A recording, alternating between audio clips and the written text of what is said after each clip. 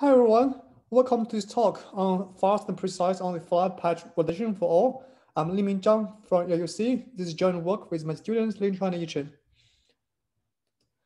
So what is test-driven automatic program repair, or APR for short, in this talk? So given any buggy program, APR first applies fault localization to compute the probability for every statement to be buggy. And any statements that can be buggy are identified as the candidate statements for patching. So then APR will apply different patch generation techniques to create many patches for those statements. So every created patch will be executed against the original test to find the plausible patches, which are the patches that can pass all the original tests. So however, not all the plausible patches are the patches that the developers want. And because of that, APR further evolves manual inspection to allow developers to manually inspect and find the final correct patches. In academia, APR has been studied for over a decade with a recent focus on Java repair. And in industry, companies are also eager to try APR techniques due to its promising future. So however, the patch validation process can be quite costly. So let's take a look at the traditional Java patch validation process. Given any patch at the source code level, we need to first compile that into the bytecode level.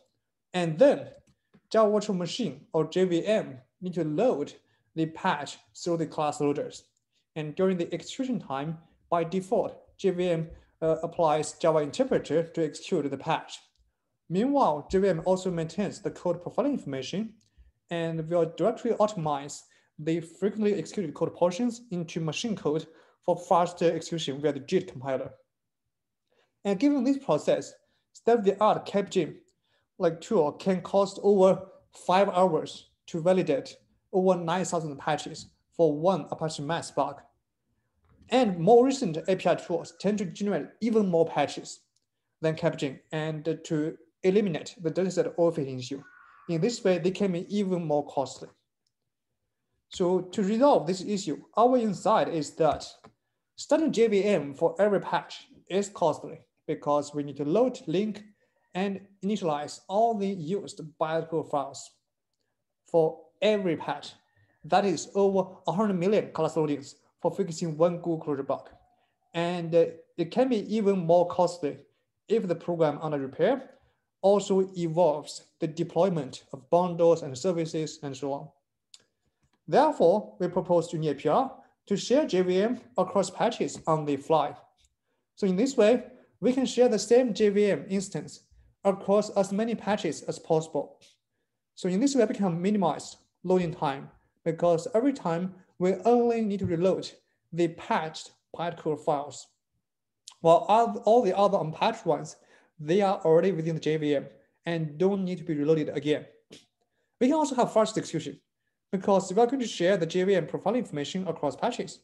This can enable more and more code portions to be JIT optimized. And the already JIT optimized code can also be shared across patches. So this is a basic idea. So this is traditional patch validation time, including compilation, loading, and execution. So after on-the-fly patch validation, we can minimize the loading time, which is the green block, and also optimize the execution time, which is yellow block. In this way, patch validation can be substantially speed up. And this is a basic overflow for our UniAPR work. Given any buggy project, we first apply repair techniques to create the patches at the source code level. And then we'll perform incremental compilation to compile all those patched files into the patched bytecode files. So of course, we also support to directly use bytecode level API techniques to directly generate the bytecode patches. So, and right before the patch validation, we first compile all the original source code files into the bytecode level.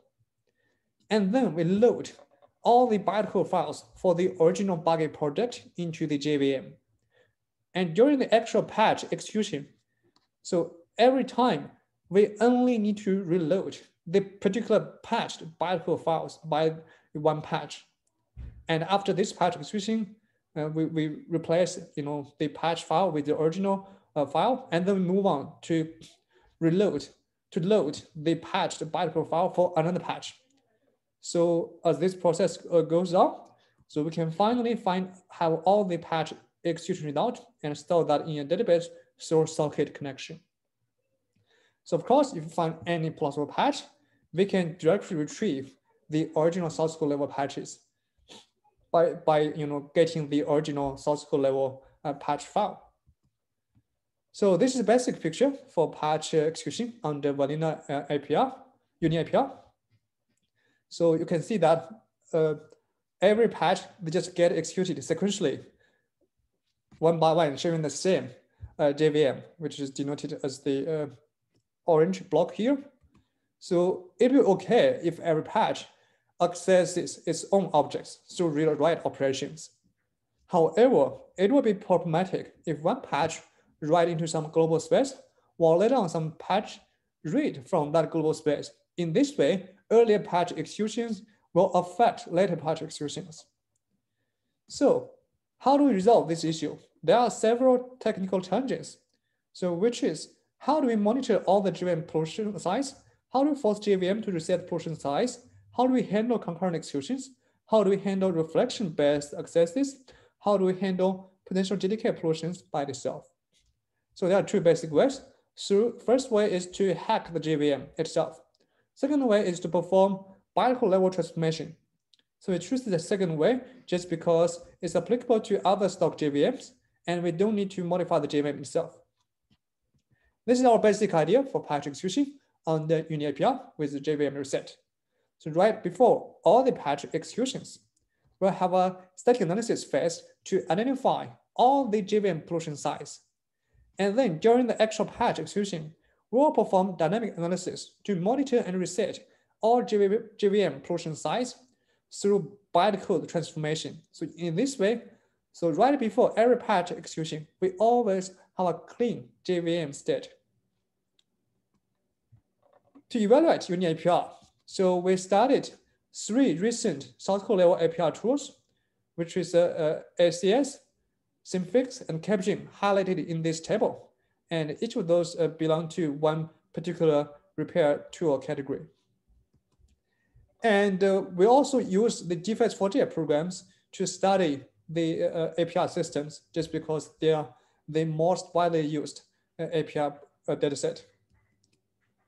So this is a research result for our vanilla UniAPR. So vanilla UniAPR without JVM reset substantially speed up patch validation. So for example, for mass bug, Capgym cost over 5 hours before, but now only less than half an hour. So these 3 figures shows the time cost for traditional APR in red and the vanilla UniAPR in green dashed line. So we can see that the speed up can be up to 300 times.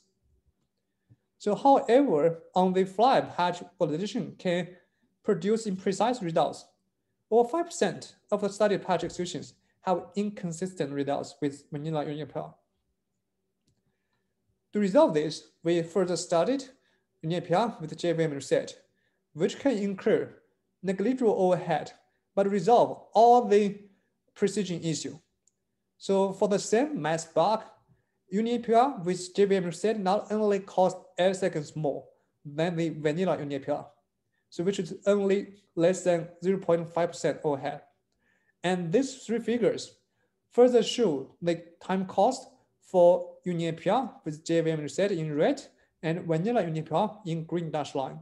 So you can see that the overhead is negligible for all the cases. To conclude, so we have proposed fast and precise on-the-fly patch validation for all, and we have built a unified on-the-fly patch validation framework. We have built a publicly available Maven plugin. We have performed an extensive study to show that on-the-fly patch validation can substantially speed up state-of-the-art APR by up to 300 times. And vanilla on-the-fly patch validation can incur imprecise patch validation, while UniAPR with JVM reset can mitigate such imprecision with a negligible overhead. So that's all for my talk. Thank you for your time.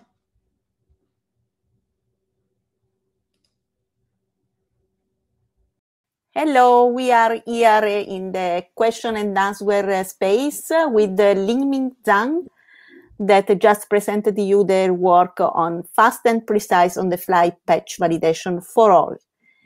And we are waiting for your question to the author in the chat, please, if you have any question, clarification that, or comment even for Lingming. Michel Pradel, interesting work.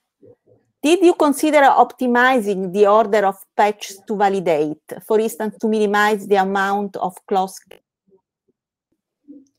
So yeah, so Michael, very nice question. So indeed, if we kind of reprioritize the patches so that we can cluster the patches for similar files together, in this way we can save a bit of the class reloading time. So, but for this work we haven't considered that. So yes, thank you for the question. So by the way, I'd like to point out that our last work on bytecode automated program repair. So in that work, we do like cluster the patches for the same bytecode files together to speed up the execution. Nice. Yeah, I had also similar comment because as I was saying to you, I work on the prioritization. So, okay, thank you from Michel. And, thank you. And another thing I was interested while we wait for more question, Lingming, is how do you identify the site where you have to handle the pollution? You say that you do static analysis. What kind of static analysis you do? Oh yeah, that's actually a very lightweight static analysis. So basically in this work, we mainly focus on the static fields because the static fields can be set by earlier patches and can affect later patches if they're sharing the same JVM. Yeah. So in this way, basically, so for example, for any static fields that are not final, or which are final, but which are not of primitive type, so their values can be muted during the patch execution. So we just get all those static fields list, and then during the runtime, we have a special treatment to reset those special fields to reset the JVM state for the clean execution. Thank you for the question. I am interested in this. Maybe I will contact you later about this. We can discuss more offline. Yes, yes. Yes, yes. Other question? Maybe I can also ask you then my other doubt. What is the level of validation of the patch that you do? You do unit testing for the patch, or how do you validate? Oh yeah, that's a very good question. So how do we validate whether the patches are correct or not, are plausible or not, right?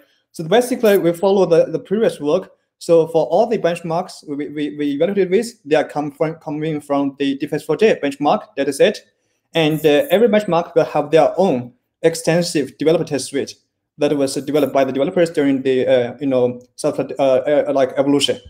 So we directly use all the tests from this original dataset, and those they are mainly unit tests, and they are basically based on JUnit. But in many tests, they can touch different places because nowadays there's not a clear distinction between unit and integration tests.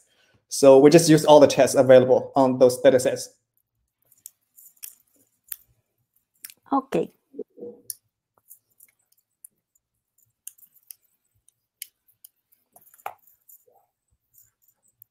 So something that I ask author while to fill the space between question is what is the next step in which you are working after the paper? So there are other development that you are doing on this, or other ideas you're working now? Oh yes, absolutely. So for this work, based on our inspection, we found that static fields are the main reason for JVM pollution for patch execution, but there can be many other reasons for JVM pollution besides just static fields, right? There could be like file dependencies between the different patches.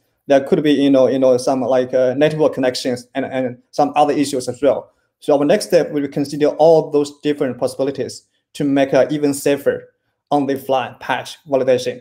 Just because now we only reset the static fields, they are not enough for the other datasets. So they are working fine on this dataset we are relating with, but might not be generalizable to the other dataset, as we also discussed in our threads to validity. That's a very good question. Thank you. Thank you to you. Okay, so if there are not other questions, maybe we can just thank you. I don't know, we can wait, but I don't see more questions. So for you, it's very late now in the evening, right? Oh no, you are the other side, the opposite. Sorry. Yeah, now it's it's very early in the morning for me. Yeah. Okay. So. Okay. So Lingming, thank you very much for your work, for answering all the questions from me, from the Michelle, and there will still the discussion room button that will appear in case you want to go there and meet with the people. They can talk directly with you there. Okay, thank you, Antonia. Thank you all for attending this session. Thank you, and congratulations. Thank you. Bye. Bye.